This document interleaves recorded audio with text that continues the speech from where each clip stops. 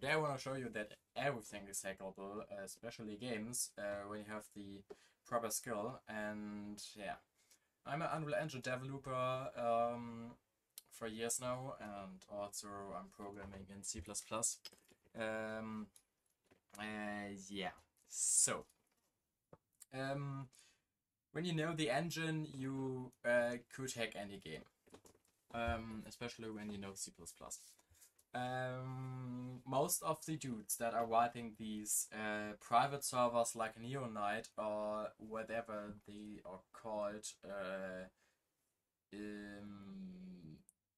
Era, Neonite, Lawin, whatever, Rift, I guess there are just developers that are trying to exploit the game itself and don't have the proper knowledge of the engine.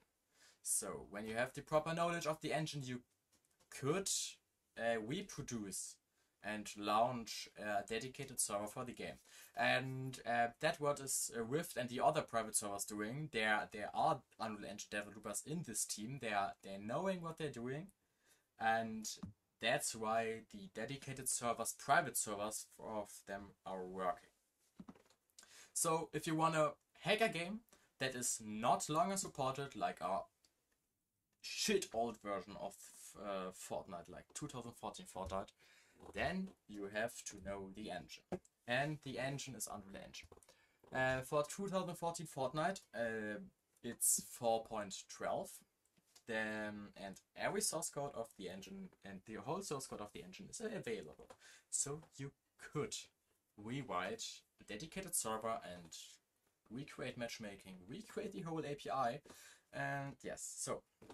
In the later days, the API of Fortnite was hosted on HeroCap. HeroCap is an service that are hosting you the API. And yeah, so I want to go through a DLL that I have found on GitHub from some dude. I will give the credits in the description below, and explain how he has written these things, because all of this shit was done by either decompiling or looking through the config files of the game or the content. So later in this day, back in the days, Fortnite were packaged using no pack files and no IO store, because no IO store was invented like Unreal Engine 5 or so, or 4.27.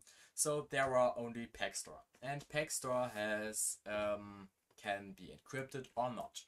But this old Fortnite version has no pack store, and when you're not using pack store, the content inside of your game are just getting cooked.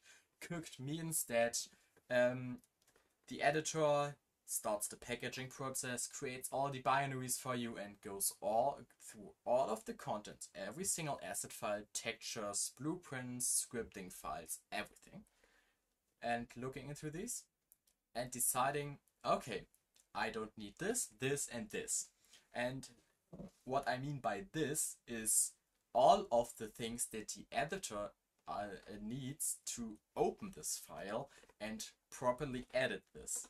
So to answer the question, is it possible to open UAsset files that are already cooked? No, it's not possible. For blueprints, not. But I have seen some walkthrough from some dude that is there where he uncook textures, materials, and 3D models.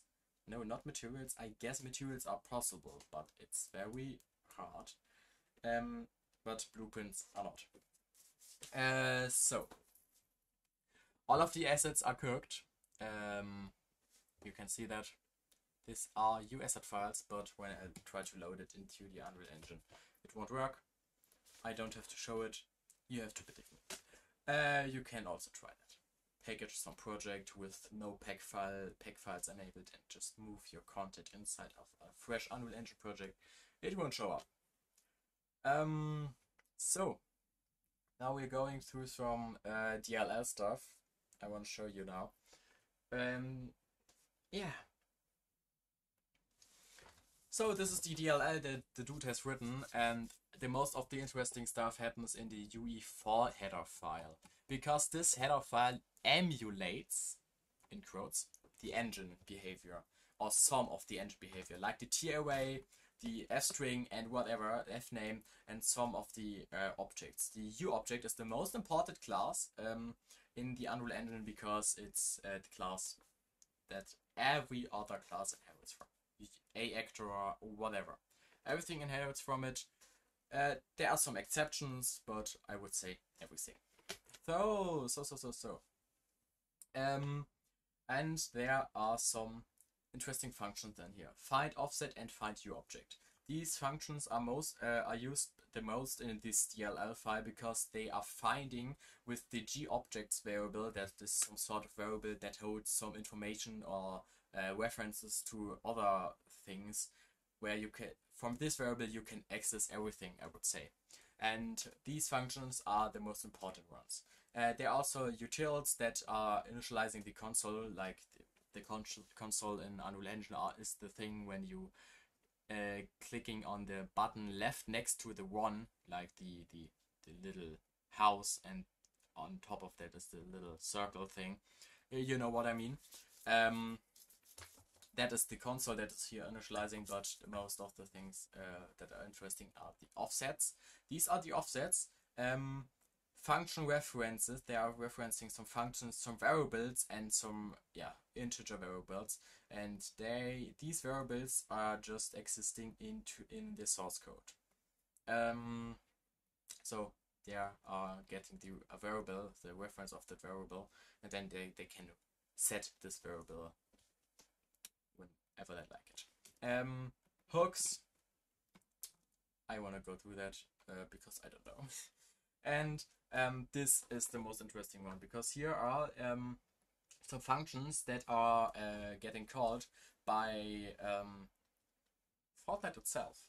So this this DLL is hooking into the Forntite behavior and overwriting the behavior of some things. I would say the control cloud update function, for example, is a whole bigger. So I guess there are some in the original function. There are some API calls and whatever. But here the functions are just getting the reference from the find uObject function, and then processing this event and calling this. Also here open llama. This is when you click the left mouse button when you open the llama. Yeah. And how do I reference some of these assets? How does it work? And I want to show you by going through the engine. So the referencing of some of these functions are working like this. I have the test level and I have a test light in here. So I want to reference when I just want to write an exploit or a DLL file that is changing, for example, the light color of this. All I have to do is getting the find object thing, and then call, and the path of that would be let me open Visual Studio Code to show you that. Path would be pointLight, and then /game /test for the level, because the content folder is then, when the game is packaged, the /game folder. And then test.test.preresistant level. I have spelled that wrong here. And then .testLight c _c_0. That is the instance reference of that. That would be just the reference of the object without instance. And here are the instance reference. Here is the instance reference. So persistent level means that the current I want to access the current level. Test.test means that I want to access the file, and then the object, the instance of this level, and then I want to access the persistent level, so the current opened level, and then I want to access the test light. And then I would be able to, with some manipulation, I can't go through that because I never done that, but you can just then change the color when setting something like equals 0xFFF, whatever, 0xFFF, that would be now the color white. So color in hexadecimal. For that would that's very simple normally. But then when a game gets bigger and bigger and bigger, you have to write all of this shit. So, and now I want to show you how to use this DLL. This is not a tutorial how to hack Fortnite, this is just for educational purposes, okay? So all you need is the Script Injector, the Fort Alpha DLL, Fiddler, Classic, I use Classic because it's for me better, and then some autoresponder rules. I have it in here that is responding with the profile 0, word info, storefront, and an authentication token. Yeah, and you need the Lawin server. I have a modified version of the Lawin server, so everything works for me properly.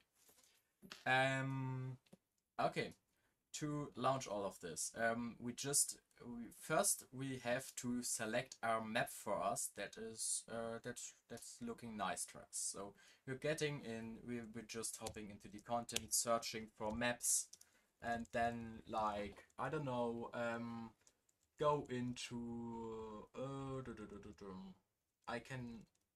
the front end, you can look at the front end yourself, the whole menu, thanks to the DLL the whole menu is working, but I want to just show you the like a zone. I want to show you the grassland. The grassland is cool, I love the map. So just copy the name of this. Why is it not working? Oh, okay, now copy the name of this and then go into the config folder, default engine ENI, and then I have some commented out here with the semicolon, and then you have to game default map. You have to go to set game / maps / then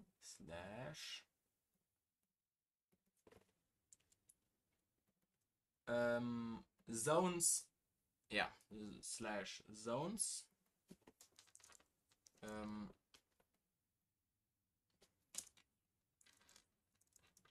zones, and then the map grassland. So now the game would load up the temperate grassland map. You can then just close that out, and then you have to start the Lawin server, and then start. You have to install some npm nodes, npm packages, and whatever, and then we have this server running. Then you have to activate Fiddler. Fiddler is pointing this address, the login token function, whatever, to this. So then and this is all. So now you can just launch the game with the Fiddler proxy batch file. The content of that is just Fortnite client, whatever, proxy, and then the proxy of that Fiddler. So Fiddler is just this is the address to Fiddler. So 8888 is the port, and then some shit here. I don't know. That's for the Epic Games Launcher originally. And then you can just launch that shit up. Then you see that the console is coming up. So now we are in the menu, the first launch of the game.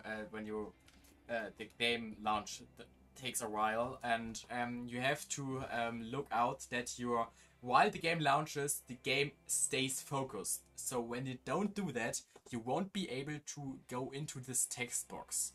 This is very important. And now no, fuck, and you don't click into the game. Just stay in the UI. Now I have to restart the game. So now we're back. Just when you're ready, you have to open the Script Injector. We have it here, and I also have the console here. So I now click on inject, and then it says, okay, now log in. Some of this won't work when you're doing when you're doing this in the game. When you're doing this in the lobby or the map that is default loaded, then there won't be any errors. And now you just can input some shit and it will work. And now you are in the game. Just wait a little bit until the menu loads up. That also takes a while. And now you're in 2014 Fortnite Alpha. Now to the explanation why all of this works. Some dude that is I don't know how he has done this, but he has written some USAT file that that the Fortnite game accepts. I guess it's just he downloaded some old version of the engine, like the 4.13 engine, not the source code, just the launcher build 4.13, and then has written some USAT files. These USAT files are referenced in the default game ENI, and this no, not game, engine ENI. This is the in-game mode C, and some character reference. I can show you these assets. These assets are in this root. In-game actor and in-game game mode. So the actor is not referenced, just the in-game mode C, and then the in-game mode actor are referenced by the in-game mode U asset. So these are these files are needed to do all this playing. So when you want to play this, the idea of the video was just how to show you guys how to hack any game, and no, not how to make the Fortnite 2014 playable, but I showed it anyway. Yeah, that was it for the video, guys. I guess don't do that. Bye.